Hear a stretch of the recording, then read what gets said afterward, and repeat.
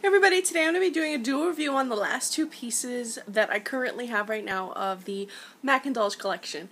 And that would be the cream shadow and the fluid line. Now, which cream shadow am I talking about? I'm talking about Tease Your Tastes. I'm actually wearing it right now, and I was a little skeptical of it.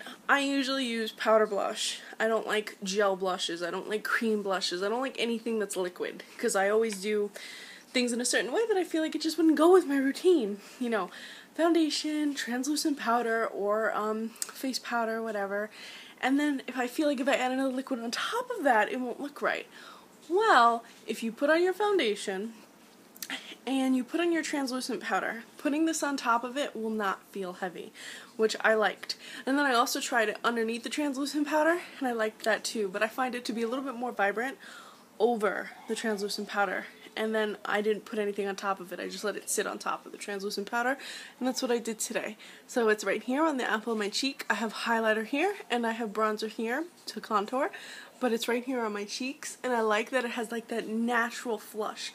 Like, I feel like I have that natural look rather than overdone, but I'm sure of course you can build it up. So here is the product, and like I said, it is a cream. There you go. It's like a really, I'm sorry, I have swatches from something else on my hand. It's a really, really nice, so as you can see, you can really blend it out to a nice flush, and it becomes matte, but you can also build it up if you'd like, if you want that darker blush, which is always really impressive to me, considering I don't really like cream blushes. So check it out. It's called Tease Your Tastes, and it's a cream blend brush from the MAC Indulge collection. Now, I also picked up the Gilt Gourmet, and that is the fluid line. It's got a shiny back. It is limited edition, so check it out while you can, and it's a gold fluid line. I'm wearing it underneath my eye, right here, and I like that it adds just that pop of color under my eye. I'm obsessed with the pop of color under the eye. But you could also do it to line your upper lash and then put the black over it if you make it thick enough. Now, I applied it with a very thin brush. I felt like that gave me a thin angled brush. I felt like that gave me the precision I needed. And I simply placed it in there like that, drew a straight line, and then when I applied it, it applied very well. Now, as you can see, it's really reflective, and that's what I liked most about it. That it isn't like in your face gold, but it is extremely, extremely reflective, where it won't make you look overdone, but it'll definitely bring attention to your eyes. So if you picked up the lipsticks, and you picked up the glosses, and you picked up the shadows, and you were like, well, what else can I get from this collection? What else is worth it?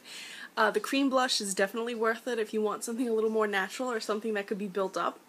And it stayed for pretty much all day. Like, it's still very visible. And I like that it has just a little bit of that sheen to it.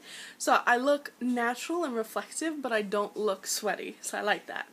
And then as for the Gilt Gourmet, I really like this fluid line. If you're a fan of the fluid line formula from MAC, you're gonna like this one.